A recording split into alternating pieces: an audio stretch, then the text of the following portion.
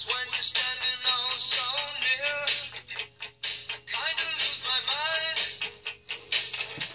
It's not the perfume that you wear, it's not the ribbons in your hair. Welcome back to SOS. I'm Staff Sergeant Badass. Alright, today I'm going to talk to you about a super affordable shotgun. Okay? You can get this shotgun for roughly around 90 to 99 bucks. It depends on where you buy it from. They even sell them at Walmart. Okay? It's the Hatfield. And I'm going to show you some of the mods I made to mine. And if you're into this sort of thing, it'll be something that you'll like. And I've got some short lane adapters for you, and we'll talk about some calibers and how you can fit this bugger in your bug out bag. Is that enough bees? Alright, pull you over here. I know a lot of you have been asking questions about this, and I've been working on it for a while. Putting together, doing all the leather work for it and stuff like that. I wanted a shell carry for it. So I did this side saddle, and it's double stitched, and I've weather sealed everything. It's double stitched in the back and weather sealed. The video would have took me hours to make, so I just didn't bother making the video on making this side saddle. But I am doing a follow-up, and I'm going to show you that it's just like the side saddle video that I made, so I didn't want to bore anyone, but this time I actually double stitched all the way around. That's your Viking style compass that everybody likes to get a tattoo of and things like that. I thought that would be a nice touch to this shotgun. And once again, that goes back to my etching video where I actually take a picture of something and you lay it out and you draw it over it like that. But this is for anyone who's getting into firearms and things like that, and they want to save a few bucks. They want something for a bug out bag. This is a great choice for a bug out bag shotgun because of short lane adapters. And I'm going to get into that in just a second. But the modifications I made to this was, simply, doing simple stuff to make it a little bit shorter on the back end here with the stock and everything.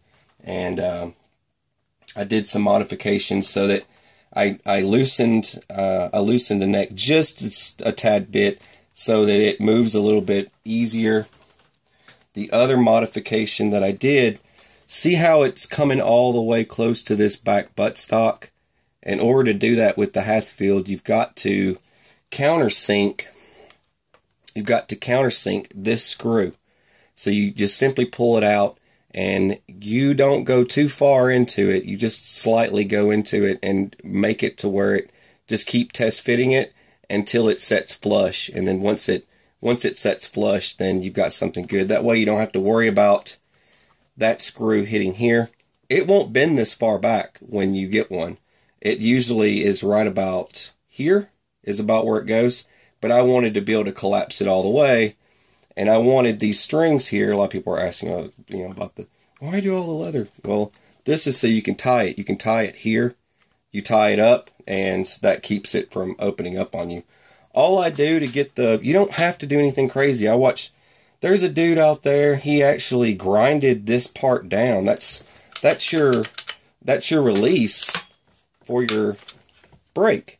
You don't want to go grinding that down, but this person had grinded that down. Don't do that. Do something simple. All you got to do is drill yourself a hole. You drill a hole right there and then put a little divot. Just take the drill bit, drill in, take it, lean it just a little bit, and it makes a notch. Well, it allows it to go all the way in at that point.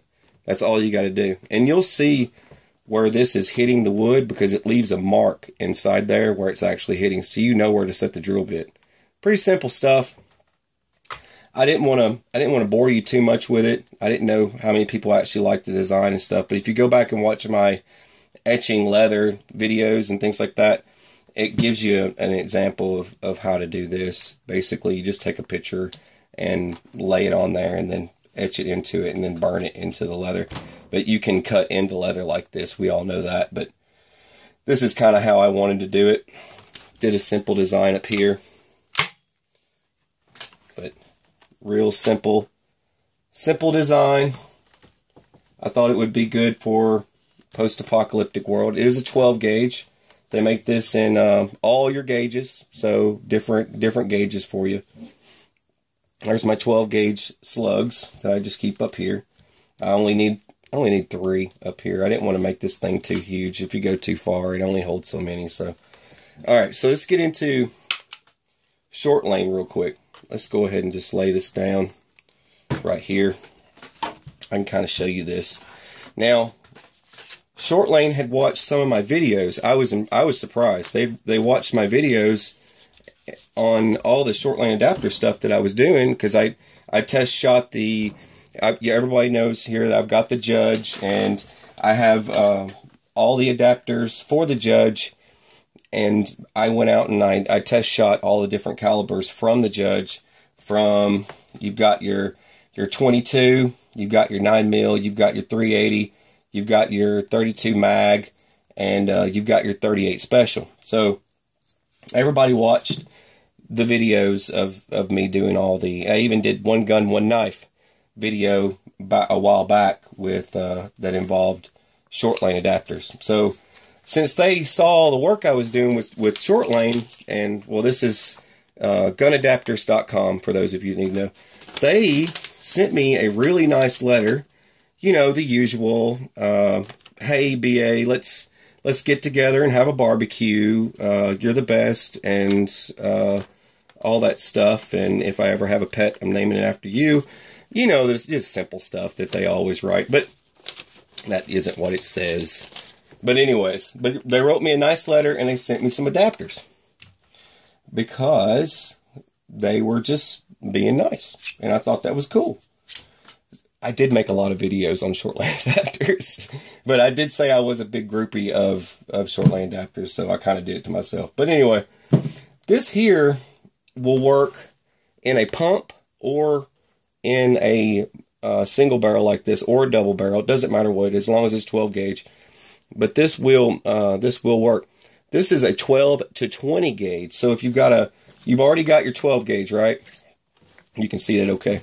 All right, you can see it okay. So you've already got your 12 gauge, right? Well, what about 20 gauge? So all you do to shoot 20 gauge, drop that in there just like that. Now you've got 20 gauge, okay? So I can shoot 20 gauge. If I run out of 12 and I find 20 gauge, I just slide that guy in there and I'm good to go. All right, so there's that one. It comes with this, this is their 4-in-1 gauge kit. For those of you that want to know, you can just buy the 4-in-1 gauge kit and you're all set as far as a lot of calibers. But they make their bug out bag series. They've got a whole series of caliber adapters on their website. You can scroll through them. They even make one for converting a shotgun like this over to a muzzleloader, which is one that I would love to have. The one for muzzleloader, because I'd love to be able to convert this over to a muzzleloader. But they've got so many different calibers. All right, so real quick, next one is, what if I find 28 gauge? There's your 12 gauge, 28 gauge, just like that. Boom, I'm shooting 28 gauge. All right, next up. Now this is going to be the fun one. This is, all right, so another thing that you can use this for, another useful item. What about my son? All right, my son's wanting to get into shooting shotguns. Okay, so what if? And you've got a kid out there, you're not going to hand them your 12 gauge to shoot for the first time. You'd have to go buy another shotgun. Why would you do that? You can grab this one. This is the 12 gauge to 410 45 Colt. Boom. You see where this is going, right? Now that I've got that in there, well, what if I want to shoot 22? I already have these adapters. It's for 410 45 Colt. Let's shoot 22 out of my... There you go. So you see how this looks. I'll pull it up here so you can see it. All right, so there's my 22. So now I can shoot 22. That's cool, huh? I thought it was cool. All right, what's this one here?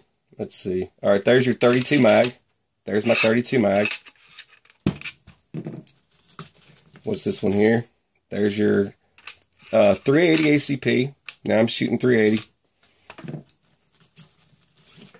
See what we got here. We've got 38 special. Boom. There's your 38 special. I said before, 38 special. Boom. Just like that. You're shooting 38 special. Isn't that rad? That's pretty cool, huh? That is the ultimate bug out prep right there. All right, next up. Now I got my 9mm. So I got my 9mm. Let me grab a 9mm. Boom. Show you what that looks like. And there's your 9mm. That's what that looks like. All right, let's do the 22 one more time to show you what that looks like. Now I'm taking this to the range. Okay, I'm going to be doing this at the range. I'm actually going to be firing different. Let's go ahead and set a 22 in there for you. 22 LR right there. There you go. Let's go ahead and get this out of here. Set that over there. All right, and then just cause. There's your 410. There's your 410, just like that. And then there's your 45 Colt. There you go, just like that. Now you can see already the importance of this, and it goes on and on and on and on and on. And from all their adapters that they have, it goes on and on and on and on, right? So that now they do make rifled. So they do make rifled adapters. They do make the longer ones that go down the barrel. I think it's roughly around yay much or so. I'm not sure the exact length of them, so I don't want to lie to you. But they make all the different adapters in different lengths, and they're rifling and all that other stuff. So basically, you can convert a shotgun over, now not a pump. If you have the longer ones, you can't use the pump. So it would be a break action. So a side-by-side or an over and under or a single barrel. You just slide it in there. Or I'm pretty sure they do make a 3-barrel. There is a 3-barrel version of a shotgun, a 12 gauge, out there that you could use. But you could basically load one of those into this, turn it into like a carbine type ordeal, and I could use. They've got the adapter for the 45 ACP, all that good stuff, man. It goes on and on and on. Now, so basically, I'm going to put the link in the bottom so you guys can go check it out. This is you guys have heard me talk about this stuff for a long time. But now if you wanted to get, just say you wanted the 22 adapter, the 22 adapters right there. You know, they've got, you can get just that caliber. So you're not doing like me. See, me, I have the benefit of doing this, what I'm doing here, because I already have a judge. Okay, so I already have the judge. But you can get this kit cheap. It's really affordable stuff, okay? So you can get the 410 setup. It's lighter, and then if you are getting this and then you get this with it, these are your adapters, right? These are your adapters for your 410. So you can shoot 410 and you can shoot all these other calibers. You get what I'm saying, right? Now, this one will give you just a little bit of trouble with the pump, you know, cycling it into the chamber. But you can manually feed this one and it will eject. Just so you know, this will feed into a pump and will eject from a pump. I want people to know that so that they're not, you know, skeptic on it and be like, oh, well, will that work in a pump? Yes, it will work in a pump. I've already played around with it quite a bit. And then there's this one here. Actually, hang on. Okay, so I'm going to be extremely ridiculous and grab the most ridiculous shotgun that we own. You've got to do that, right? That's what we got to do. All right. Okay, so just out of curiosity, let's drop this in here real quick. Let's see if that goes in there. There we go. Let's see. It's in there. All right. All right, so you saw me put it in there. There it is. And there it goes. It's really hard to do this in front of a camera. Then let's eject. And there it is. So there you go. Like I said, it will eject. So you can load it into... Let's do it one more time for you. It's been a while since I pumped this one. It's been sitting in there for a while. Okay, so there it is. Let's see what happens. Whoops, hang on. I didn't push it all the way in there. Okay, I show my mistakes. Okay, she's in. Alright, you saw me drop it in there. Just like that. And I dropped it on the floor. But that's alright. But like I said with the others, these when in chambering, I think it's just this bevel here. But it's a lot easier to put these in just manually. You open her up and just slide her in, and then it'll eject and it'll fall. So you just grab it. But anyway, I'd be manually loading these anyways for a pump. And it won't take you a lot of time, but it is a good resource to have. So I can convert a 12 gauge over to a 20 gauge or a 28 gauge, you know, on and on and on. They've got other calibers besides these three. These are these three for the 12 gauge that come in the 4-in-1 gauge kit. And this company is Brown Coat Tactical that makes this to carry these. And lots of good stuff. But I thought I would share this with you for those of you that want to get into this stuff, to get a firearm for your preps. And like I said before, the shotgun is the ultimate prep. A reloader for shotgun reloading is about 46 bucks. The Lee Loadout 2. You guys see it behind me every day I make a video. The Lee Loadout 2, and you get yourself some powder, and you can get your you can make your own projectiles and start your own reloading. Plenty of reloading data out there from the websites that actually make gunpowder will actually give you data. So the ultimate prep, I mean, even if you spent the high end, it would be 99 bucks for this shotgun. So you can get that at freaking Wally World, wherever. It doesn't matter what sporting goods store you walk in. They've got a Hatfield. I'm pretty sure they have boxes of them in the back.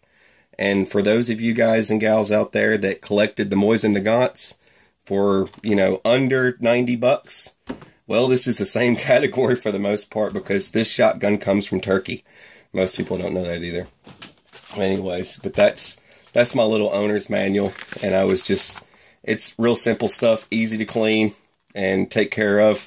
You got one barrel to take care of. Your safety's right there. That's all there is to it. There's your hammer. Pull it back. Pull the trigger. It always works. So there's no malfunction issues with a pump. But there you go. Pretty simple stuff. And for those of you guys and gals that are trying to save a buck, but still prep and have something for security and things like that, this is where it's at right here. I mean, that's not. There's no better deals than that. I'm just saying. That's an extremely good deal to get something like that. And I'm gonna have this at the range, and I'm bringing all the adapters once I gather everything up that I need, so I can have a range day. But I want to do a range day soon, and I want to be able to take all this stuff with me, all the different calibers, and we'll do some testing, just play around like I've done before. But I'm gonna do that with this shotgun here. Hope you liked it. You're watching SOS. Oh, if you like this, please hit the like button, and please share it with your friends, your buddies, your cats, your dogs, everybody else out there, Keebler elves. I don't care who watches. Whatever you got hanging out in your neck of the woods. But like I said, you're watching SOS. I'm Staff Sergeant Badass. Have a beautiful, fabulous, fantastic day, and take it easy.